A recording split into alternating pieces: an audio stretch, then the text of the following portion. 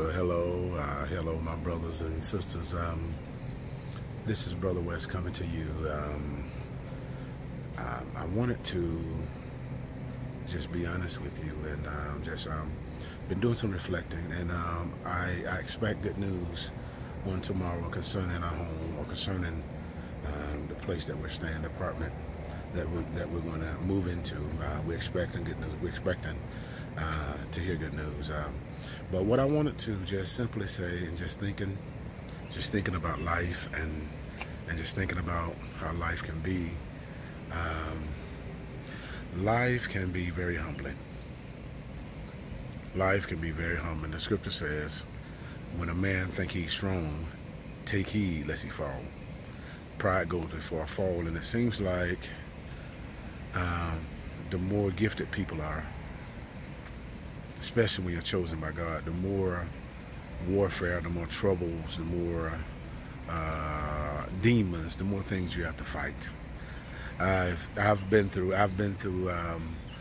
humbled before. I've got humbled before, and I truly believe that's why those who are gifted and highly gifted go through so much. One of the things that one of the reasons why they go through so much is to keep them humble. Just like with Apostle Paul, when he was caught up to third heaven, and he saw what he saw. He saw God. He saw things to come. He saw things in heaven. 14 years ago, 14 years in that time. And but when he came back, he was assigned a messenger in the flesh that buffeted him and beat him. And he sought God 3 times to take it away, but God said, "My grace is sufficient. My strength is made perfect in his weakness." And so he knew that when he was suffering, he knew that that's when God's power rested upon him, because there was no flesh or nothing in the way of getting in the way of God speaking.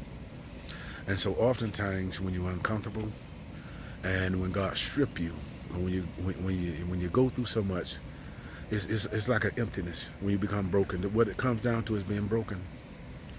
And the scripture says that the broken spirit and the contrite heart God will not despise.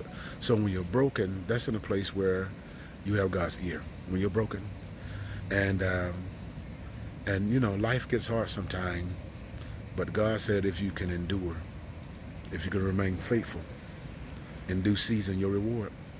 And so those are just some of the words that I was just wanted to speak to you. It's just that, you know, life will humble you when you think you up, when you think you got it all together.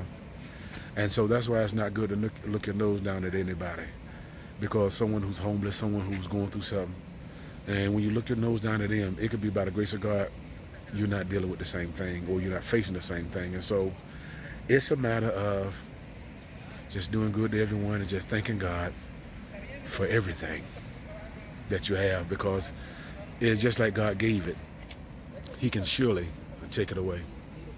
And just like Job said, the Lord giveth and the Lord taketh away. Blessed be the name of the Lord. And so it's always good and it's always important to always acknowledge him and give him thanks, because when you acknowledge him, you're saying that, God, I thank you. I know it wasn't me by myself that caused me to have this or get this. I know it was because of you. It was because of your hand, because of your grace, because of your mercy. Just like in our lives, me and my wife's lives, how God is causing his grace to be upon us, the favor to be upon us, where things are happening for us, blessings are coming to us. And all of that comes as a result of being faithful. And see, the thing about it with tests, in order to get God's glory, in order to receive God's glory, you got to come through the test. You got to come through the pressure. You got to come through the fire. You got to get through it first. Now, you can't complain. You can't get the reward while you're in it. You got to endure it and not complain. Not complain. But in the fire, in the test, say, God, I trust you. God, I don't understand what's going on, but yet I'm going to still trust you, God. And that's how you got to be. When you're down to your lowest, when you don't have nothing naturally so, that's when you get to a place where you fall on God's mercy. And you say, God, I trust you. God, I don't know how it's going to be fixed, but God, I know you're going to fix it. God, I don't know how a way going to be made, but God, I know you're going to make that way. And so that's how you got to be. You got to be steadfast. You got to trust him until the end. Is that all right? God bless you.